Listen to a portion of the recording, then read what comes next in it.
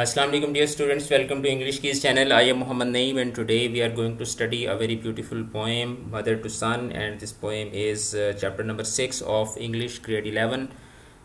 So let's start the poem. First we will read the poem and try to understand the poem, and after that we will do the exercise in question answers. So the poem is actually a conversation between a mother and her son, and she is advising her son. And before reading this poem, it is very important to understand the context of this poem. इस नज़म का जो पस मंज़र है उसको समझना बहुत ज़रूरी है. ये बेसिकली एक ब्लैक मदर है अमेरिका की, और ये दौर चल रहा है वो कि जिसमें अमेरिकन ब्लैक्स जो हैं उनके साथ बहुत ज़्यादा जुल्म सितम हो रहा है, और उनके साथ ग़ुलामी का जो सलूक है वो उनके साथ किया जा रहा है, और उनको बड़ा गैर इंसानी तरीके से रखा जाता था. उनको फार्म हाउसेस पे और उनको जो डेयरी फार्म्स होते थे वहाँ पे उनको रखा जाता था, और उनसे बहुत पुरतशद्दुद काम भी लिया जाता था, और उनको रहने के लिए भी अच्छी जगह नहीं दी जाती थी. तो बड़ा उनके साथ डिस्क्रिमिनेटरी जो है वो सलूक होता था. तो अब एक ब्लैक मदर जो है वो अपने बेटे को ये नसीहत कर रही है. Well sun, I will tell you, life for me and be no crystal stair. ज़िंदगी मेरे लिए कोई शीशे की सीढ़ी नहीं थी, कोई कंफर्टेबल चीज़ नहीं थी. It's had tax in it. और मेरी ज़िंदगी जो थी वो एक ऐसी सीढ़ी थी जिसमें कील थे एंड स्प्लिंटर्स, और उसमें नोकीली खुरदरी किरचियाँ थीं, यानी कि जो उसके चुभन वाली जिस तरह शीशे की किरचियाँ नहीं होती, तो इस तरह की सीढ़ी थी मेरे लिए ज़िंदगी.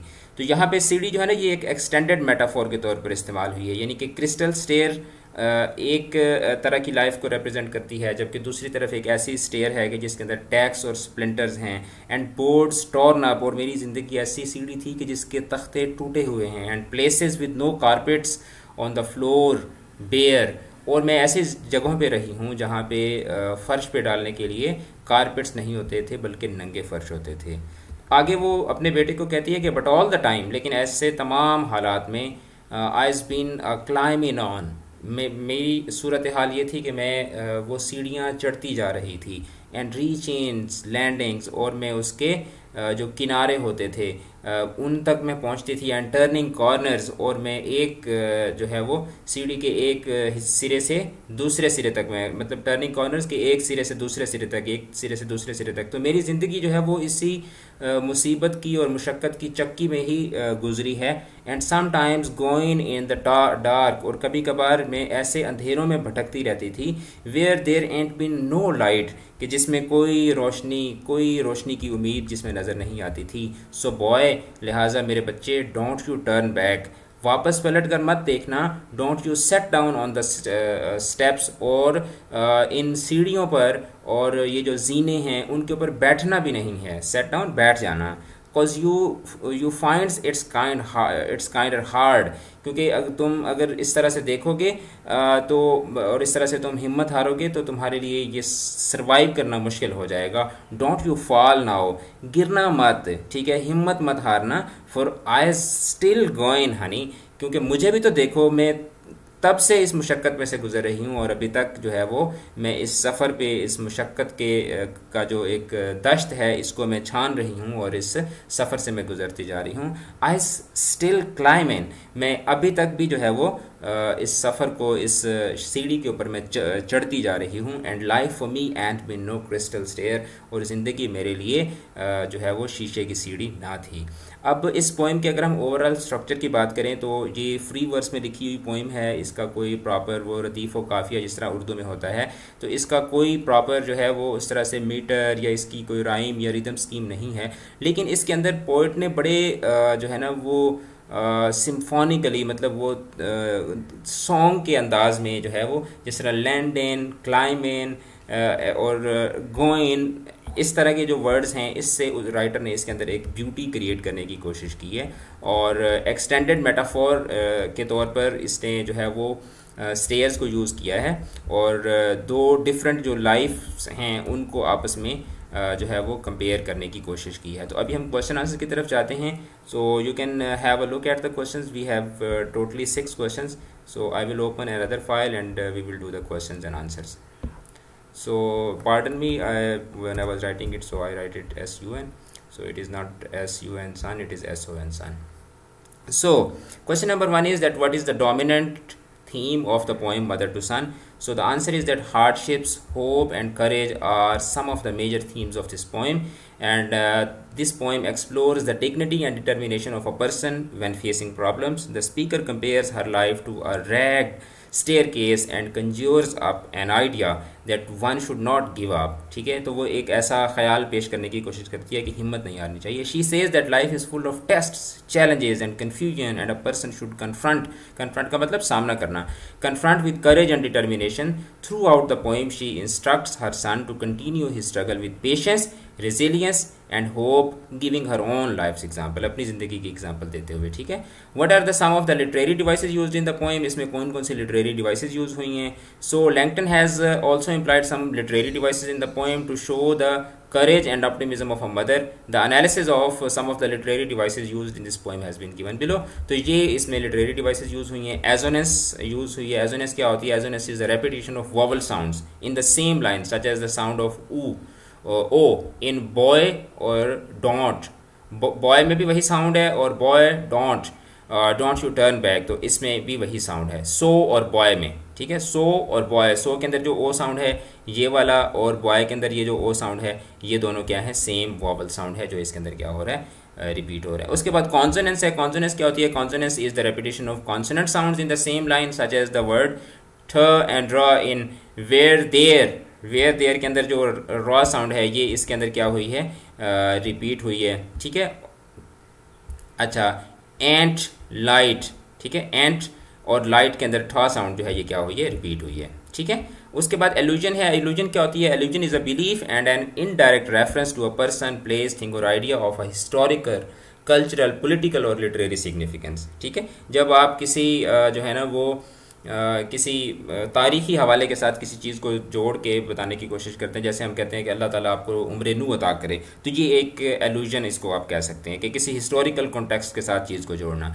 सो इस पोइम के अंदर पोइट ने क्या किया? He has used this device in the opening line of the poem such as crystal stair refers to Jacobs stair from the old testament in the Bible. तो हज़रत याकूब जो थे उनकी जो जब मिस्र में गए तो वो जिन्होंने सीढ़ियाँ चढ़ी थी उसके साथ इसको जो है ना वो मतलब रेफरेंस इसका जो है वो वहाँ पे जाके जोड़ा, इसलिए एलूजन की भी इसके अंदर एग्जांपल इसने यूज़ की है लिटरेरी डिवाइस की. सिंबलिज्म इसके अंदर बहुत ज़्यादा है. Symbolism is using symbols to signify ideas and qualities, giving them symbolic meaning different from their literal meanings. Similarly, staircase symbolizes hardships. ठीक है, तो वो जो सीढ़ियाँ हैं उनको इसने hardships के साथ भी क्या किया है? सिम्बलाइज किया है. It also symbolizes the life that we spend. ठीक है, तो हमारी ज़िंदगी की भी इसमें से एग्जाम्पल्स मिलती हैं. What is an extended metaphor and how does who is use this literary technique to illustrate the consistent struggle of mother in her life?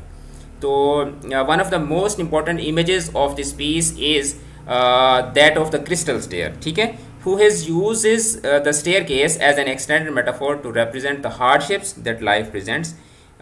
His speaker जो मतलब उसकी नज़म का जो speaker है जो कि mother है actually, his speaker describes how the staircase is not crystal, it is instead dangerous, torn up and covered in tacks and splinters. She also speaks on the way the staircase turns and the landings one eventually reaches along the way, कि कहाँ पे जाके वो सीढ़ियाँ इंसान को पहुँचाती हैं. Okay, question number 4 is that in the poem mother to sun who has repeat some lines, what function does it serve in the poem. तो एक लाइन इसके अंदर रिपीट हुई है, आपने पोइम के अंदर देखा भी होगा, तो हमने वो लाइन भी बतानी है और उसका पर्पस भी बताना है. So there is a repetition of the line life for me and been no crystal stair. ये सेकंड लाइन भी यही है और लास्ट लाइन भी यही है. Okay, which has created a musical quality in the poem. It has also created rhetorical impacts in the poem. Rhetorical impact होता है कि किसी जो कहानी को जब आप लफाजी के ज़रिए जानदार बनाने की कोशिश करते हैं. अच्छा, question number 5 is that what type of imagery is used in the poem Mother to Son and what does it suggest. So imagery is used to make readers perceive things with their 5 senses. One of the most important images of this piece is that of the crystal stair. Who has uses the staircase as an extended metaphor to represent the hardships that life presents. His speaker describes how the staircase is not crystal and it is instead dangerous, torn up and covered in tacks and splinters. She also speaks On the way, the staircase turns and landings one eventually reaches along the way. For example, life for me and with no crystal stair and places with no carpet on the floor and don't you sit down on the steps. ठीक है, तो इस तरह की imageries जो है ना वो उसने यूज़ की हैं. Question number 6 is that what is the tone of the poem Mother to Son and support your views with instances from the poem. ठीक है, तो answer is that the speaker is realistic and straight forward about this difficulties. She doesn't sugar coat anything and she doesn't suggest that racism will end. She never imagines in this conversation with her son at least a word without the obstacles and dangers that she has endured. कि मतलब सारी बात को उसने साफ साफ बयान कर दिया. उसने कोई होप दिलाने की कोशिश नहीं की या बेटे को शुगर कोट करने की कोशिश नहीं की. But she is also persistent even triumphant. लेकिन वो उस सारी मुश्किलात में भी वो कहती है कि मैं साबित कदम रही हूँ और मैं इसमें जीतूंगी. Despite everything she announces that I has been climbing on, कि मैं इस सीढ़ी पे मैं चढ़ती गई हूँ, चढ़ती आई हूँ. In other words, the speaker believes that she and her son can still lead successful lives despite of the obstacles in their way, and she offers the poem to her son as encouragement. She wants to him follow her example to be as persistent and determined as she is. तो ये question answers थे. ये this is the summaries, although summary is not included in your this course, but for your understanding this is important. So I will just read it. Langston Hughes, a famous American poet and columnist, wrote the poem Mother to Son as a famous dramatic monologue जिसमें सिर्फ एक ही बंदा बोल रहा होता है. अब देखें पोइम के अंदर हमें माँ बोलती हुई नजर आती है, लेकिन बेटे की उसके अंदर हमें कोई लाइन नजर नहीं आती. The poem is about a mother giving advice to her sun about the challenges of life. It also illustrates how sometimes life becomes too heavy, but a person should never give up. The poem comprises the thoughts of a mother whose life is surrounded by misery. However, she knows that the best means of combating ladna, these situations are her abilities to be strong. While talking about her experiences of life, she says that life has never been a crystal stair for her. It has gaps, splinters, and places without carpets. Despite these obstacles, she has managed to move ahead, and she encourages her son to follow her, to push through life. To her optimism, उसकी उम्मीद के लिए the and ability to overcome the adversity are the only ways to surmount obstacles in life. surmount का मतलब ख़त्म करना. What enchants the reader is the undaunted struggle of a mother during her tough time in life. तो reader को जो सबसे मज़े की बात लगती है वो उस माँ की हिम्मत है.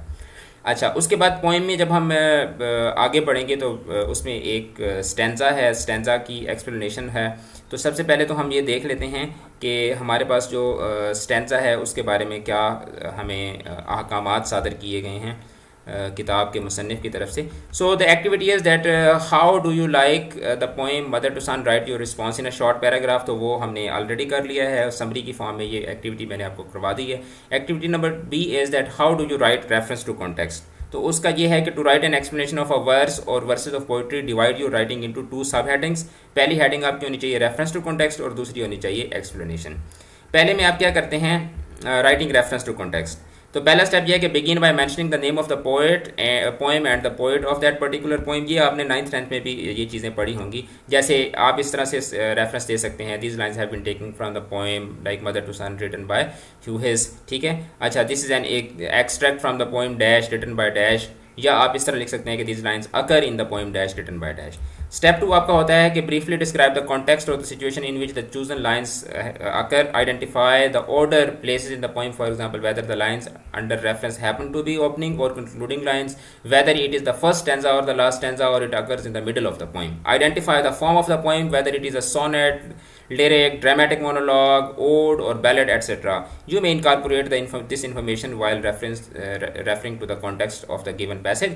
For example, this is the first stanza या second stanza या this is the third stanza of the sonnet or lyric or epic or whatsoever. अच्छा, इंपॉर्टेंट पॉइंट क्या है जो आपने रिमेंबर करने हैं. You should be able to identify the poem, name of the poet and locate the passage in the poem. ठीक है.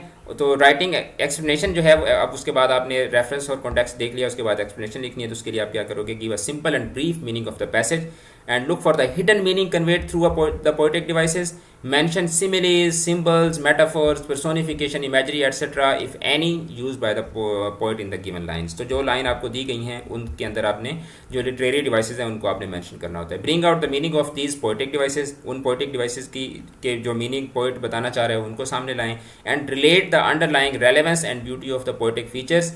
By way of commenting on their effect in the poem. तो वो जो लिटरेरी डिवाइसेस हैं उनका poem के अंदर overall क्या इफेक्ट हो रहा है उसको आप रिलेट करें। तो उसके बाद ये आपकी एक्टिविटी है कि आपने जो फर्स्ट स्टैंजा है इसकी आपने क्या करनी है, आपने रेफरेंस टू कॉन्टेक्स्ट उसको एक्सप्लेन करना है। तो ये फर्स्ट स्टैंजा हमारे पास है, इसकी हमने एक्सप्लेनेशन अगर हम करते हैं तो इसकी एक्सप्लेनेशन हम इस तरह से करेंगे कि these lines have been taken, ठीक है, from the poem mother to sun written by Langston ह्यूहेस। तो इसका कॉन्टेक्स्ट ये होगा कि the poem contains a mother's warning to her sun about the stairs one is forced to climb through out life. He must watch out for broken boards, splinters and tacks. These things are there to throw him off. Additionally, she explains that although she might get exhausted or he might get exhausted or desperate, he is never to turn around or sit down. She is still trudging up the stairs and he can too. Explanation ये है कि in the first section of the lines, who begins with the speaker addressing her son. The first words, "Well, son, I'll tell you," sets up the conversation as informal but also important. She clearly has something she needs to tell him and it is not going to be easy. She is contrasting her own life against one that is easy to progress through. कि मतलब वो जो easy to progress मतलब वो जो crystal stairs हैं उनके साथ अपनी लाइफ को कंट्रास्ट करती है। इन हर case moving forward represents a staircase with tacks and splinters, ठीक है, trudging from the wood, जैसे लकड़ी में से वो नोकीले सिरे निकले हुए होते हैं। The wood is also torn up in places, entire boards missing. It is dangerous, जैसे सीढ़ी होती है दरमियान में से उसके तख्ते गायब होते हैं या हिस्से उसके गायब होते हैं। It is dangerous to live her life and often each step presents something new to fear. The last lines add to the already painful and eight sometimes scary staircase she has described. One of the boards that do remain on the stairs and the landing she will come to in the next lines, some of those do not have carpet. Again she is describing the poor condition she has had to deal with and what a struggle it has been and still is for her life. So this is how you explain a stanza. आप उसको proper तरीके से stanza को cover करने की कोशिश करते हैं। उसके बाद हम आते हैं वोकैबुलरी और ग्रामर की तरफ। तो इसमें आपको फर्स्ट जो एक्टिविटी है उसमें find the meaning of the following idioms related to animals in suitable references sources and then match them to their exact meaning as they are given. अच्छा, number 1 is that you can not teach an old dog new tricks. तो इसका ये है कि इसका meaning ये बनता है कि someone who is to accustomed to old habit want to change, कि पुराना बूढ़ा आदमी जो है उसको आप नहीं तब्दील कर सकते। क्रोकोडाइल टीयर्स, आपको पता है कि false tears to give impression of sadness, जो झूठे आंसू होते हैं उनको क्रोकोडाइल टीयर्स कहते हैं। उसके बाद बियर विद अ सोर पा, ठीक है, तो इसमें मतलब ऐसा रीछ जिसका टखना ख़राब हो। तो इसका मतलब है कि एक ऐसा आदमी जो क्या हो, बहुत ज़्यादा someone in a bad mood, जिसका मूड ख़राब हो, तो उसको हम कहते हैं कि he is acting like a bear with a सोर पा, ठीक है। Have a well of time, तो इसका मतलब ये है कि have an exciting interesting time, enjoy one self enormously, कि जिस तरह वो मछली, आपको जो वेल मछली होती है ना, ये खुले पानियों में रहती है और वेल होती भी बहुत बड़ी है। तो have a well of time यानी कि एक बहुत बड़ा आपके पास समंदर है और उसमें आप अकेले हैं। तो इट मीन्स कि जब आपके पास बहुत ज़्यादा अपने लिए टाइम होता है। टू रैट ऑन समबडी, किसी की चुगली करना, तो इसका आई ऑप्शन बनेगा। To tell a person in authority about the bad behaviour of another person. Cold Turkey, cold Turkey का जो ऑप्शन बनता है वो ये बनता है कि period of time without something you are addicted to, कि I am living like a cold Turkey, कि मतलब जैसे अगर आपको चाय के बहुत ज़्यादा आती हैं और आप अगर चाय के बगैर रह रहे हैं तो आप कह सकते हैं कि I am living like a cold Turkey. Turkey एक परिंदा होता है। Don't count your chickens before they hatch, इसका आपको पता है कि मतलब आपने जो है वो don't presume anything until it is certain, कि किसी चीज़ को जब तक वो हो ना जाए आपने उसमें उसको अज्यूम नहीं करना होता। अच्छा, हैंड पैक्ड का मतलब वो जो होता है जिसको हम कहते हैं ना, जो फारिग मुर्गा होता है। Husband who is नैग्ड eight by his wife, मतलब ऐसा शोहर जो बेचारा बीवी से हर वक्त जो है वो डांट खाता रहता है। अ fly in the ointment, fly in the ointment होती है कि जब सारा काम ठीक चल रहा है लेकिन उसमें कोई छोटी सी प्रॉब्लम है, जैसे one big problem in an otherwise faultless plan, कि बाकी सारा प्लान ठीक है लेकिन उसमें एक कोई मसला जो है वो आ जाता है। अभी इन योर बॉनेट, अभी इन योर बॉनेट जो है इसका मतलब ये होता है कि जब आप जो है ना वो क्या होते हैं, आप फजूल में ही मतलब बिला वजह जो है ना वो आप किसी के ऊपर परेशान होते हैं। Be angry resentful about a certain issue, के मतलब किसी बात का बतंगड़ आपने खामखा में बनाया हुआ होता है। उसके बाद ग्रामर में आपके मॉडल वर्ब्स हैं। मॉडल वर्ब्स में से वेरी इजी इसके सॉल्यूशंस हैं। एक सेंटेंस आपके सामने दिया हुआ है और उसके 3 पॉसिबल ऑप्शन लिखे हुए हैं और उसमें से आपने एक को सिलेक्ट करना है। मैं आपको वैसे मॉडल वर्ब्स के ऊपर अलग से भी मैं एक प्रॉपर लेक्चर मैंने तैयार किया हुआ है, वो मैं अपलोड करूँगा और उसका लिंक भी आपको डिस्क्रिप्शन से मिल जाएगा। मैं आपको यहाँ पे जनरल बता देता हूँ कि मॉडल वर्ब्स में जो कैन होता है ये एबिलिटी के लिए, प्रेजेंट में एबिलिटी के लिए आता है, ठीक है, और जो कुड होता है वो पास्ट में एबिलिटी के लिए आता है। अच्छा, उसके बाद जो विल और जो विल है या वुड है, इसमें यह है कि ये फ्यूचर में एबिलिटी के लिए आते हैं, फ्यूचर में पॉसिबिलिटी को शो करते हैं। और विल जो है ये क्या होता है, ये होता है कि एबिलिटी को शो करता है और वुड जो है वो पॉसिबिलिटी को शो करता है, ठीक है। अच्छा, उसके अलावा हैव टू, नीड टू, ये होते हैं कि जब आप किसी को ऑर्डर कर रहे होते हैं, आप किसी को कमांड दे रहे होते हैं, ऑब्लिगेशन, जब आप किसी को ऑब्लिगेटरी जो है वो ना ऑर्डर दे रहे होते हैं। तो यहाँ पे हम देखते हैं कि they are able to speak English well, तो इसका मतलब यह है कि दे कैन। मे में भी शक होता है और मस्ट का मतलब है कि लाजमी, लेकिन आर एबल टू एबिलिटी है और प्रेजेंट है तो they can speak English well आएगा। Ali is not allowed to stay out let, Ali को रात को बाहर ज़्यादा देर रहने की इजाज़त नहीं है, तो इसके लिए Ali need not to. Might में भी पॉसिबिलिटी होती है कि आप कर भी सकते हैं, नहीं भी कर सकते, मतलब उसमें शक होता है, और मे में भी यही होता है, need not to stay out let. Do I have to clean the kitchen, must I clean the kitchen. Can I का मतलब कैन भी नहीं है और शुड भी नहीं है। शुड का मतलब करना चाहिए ये नहीं, और कैन के अंदर भी यही है कि पॉसिबिलिटी। और ये हैव टू है, तो हैव टू मैंने आपको बताया कि ऑब्लिगेशन के लिए, ज़रूरी के लिए, तो ज़रूरी के लिए हम मस्ट लगाते हैं। 4 है आर यू एबल है तो फिर ये can you drive a truck आएगा। We are not allowed to swim when the red flag is flying, तो इसका मतलब है कि वी मस्ट नॉट, ठीक है। शुड नॉट भी नहीं आएगा और नीड नॉट भी नहीं आएगा। अच्छा, she is not able to read Chinese, she can not, ठीक है। Do you think we are allowed to park there, do you think we may park there. Must भी नहीं आएगा और नीड भी नहीं आएगा, क्योंकि ये दोनों हैव टू के लिए आते हैं, ठीक है। अच्छा, you don't have to do this exercise, मतलब you need not to do this exercise. अच्छा, we have to stop when the traffic lights are red, मतलब we must stop, have to है। M I allowed to ask a question, like may I ask a question, क्या मुझे इजाज़त है, मतलब possibility भी है और पॉसिबिलिटी नहीं भी है।